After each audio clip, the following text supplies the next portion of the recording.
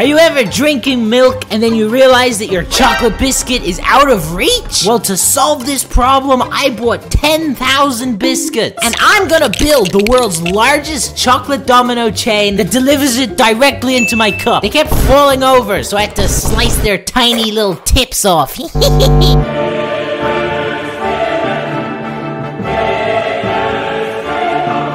Problem. It's getting hot in this room, so I have to go fast before all the chocolate melts. Look, I made some goofy slides.